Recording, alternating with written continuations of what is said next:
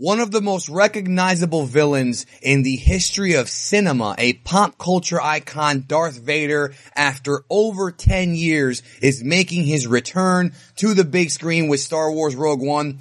We all kind of knew this was going to happen for a while now in the Star Wars community, but now recently Entertainment Weekly had a whole article, a whole spread on Rogue One, and now it is confirmed 100% that Darth Vader will be returning for Rogue One. And the Star Wars community is lit.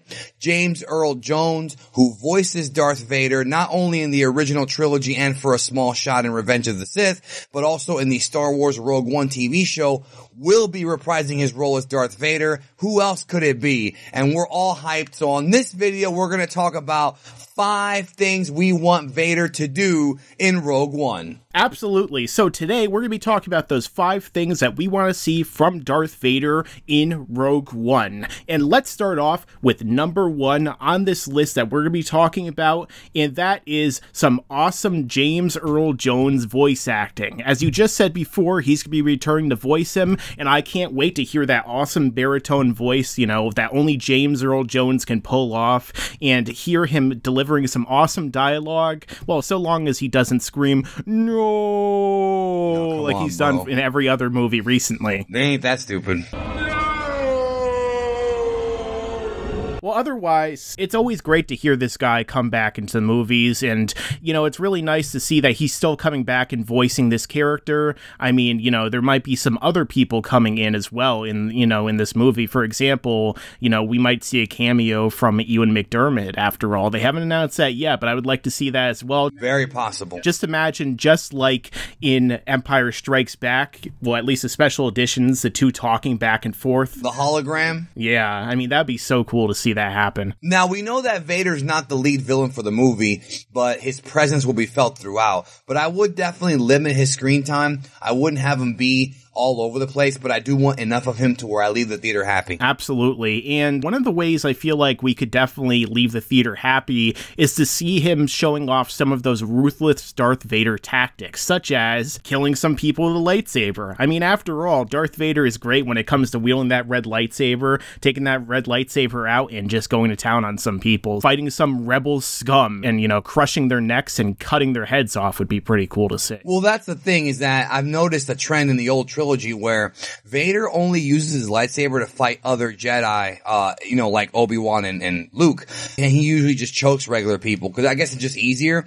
But still, because this movie takes place during the height of the Empire, I would totally love to see Vader just one day just cut things up, or maybe even have him get pissed off and destroy a room with his lightsaber, kind of like his grandson Kylo Ren did in Force Awakens. Even though we've seen in the EU and the new canon that Vader can destroy a room just with his energy, with the Force, because he seems to be, you know, the way it seems to work is the older you get, the better you are with the Force, and thus you don't really need to use a lightsaber that much, even though that was kind of retcon in episode 2, but let's not talk about that right now.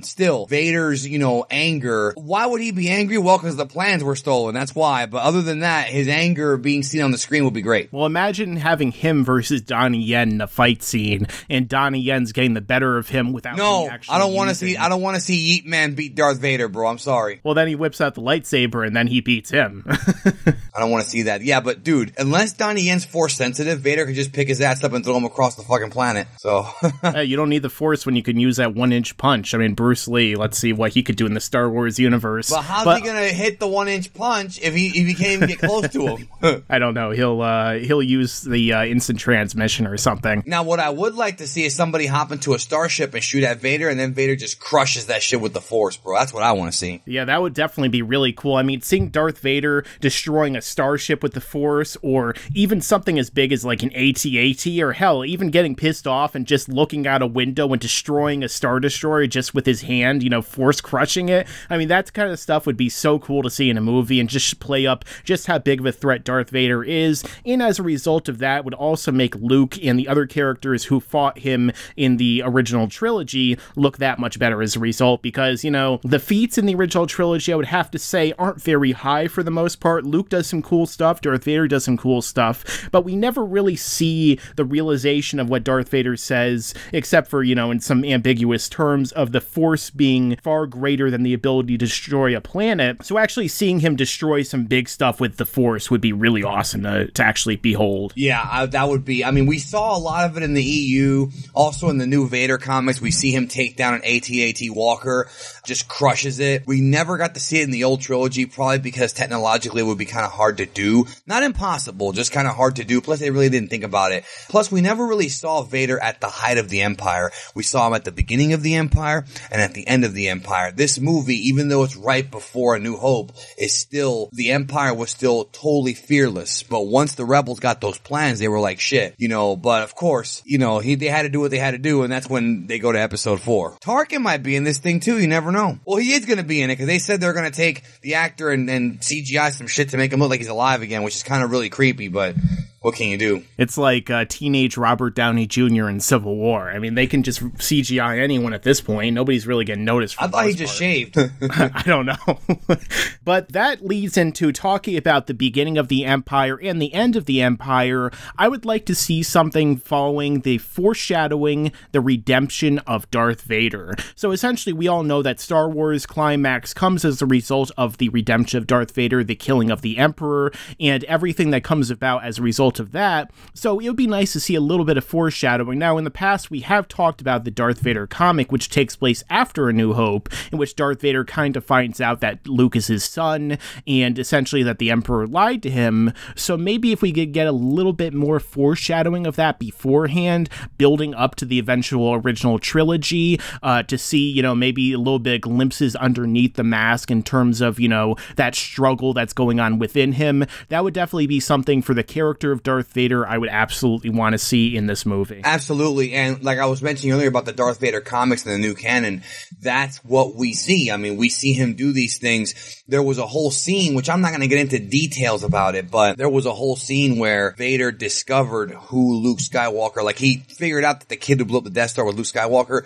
which we did not see in any of the films, and they explained it really well. And there's a scene where he has like a flashback to the prequels and what was going on, and he like almost destroys a window in the Star Destroyer, and he realized what was really going on, that he was lied to by the Emperor. I really liked that. I thought that actually helped the prequels out. These new comics coming out now have actually, and I'm not saying the prequels are good movies, because they're still not great movies, but the comics have made the prequels make more sense, and that scene right there I thought really, really hit home. Yeah, so seeing something like that on display in the movies in a more visual realization format would definitely be something I really love to see come to life, and, you know, especially with that music by John Williams in the background. I mean, oof, I could already imagine the chills I'm going to get from watching that. But these have been the 5 things that we wanted to see Darth Vader do in the upcoming Star Wars Rogue One coming out this December. Let us know your own thoughts down below. Do you agree with us? Do you disagree? And what are your own 5 things you want to see from Darth Vader? And what are some other Star Wars topics you'd like to see us talk about in the future? Let us know down below. Don't forget to check out Geekdom's channel, and don't forget to like, comment, share, and subscribe. And as I always say, stick around, because there's a lot more to come in the future, Luke.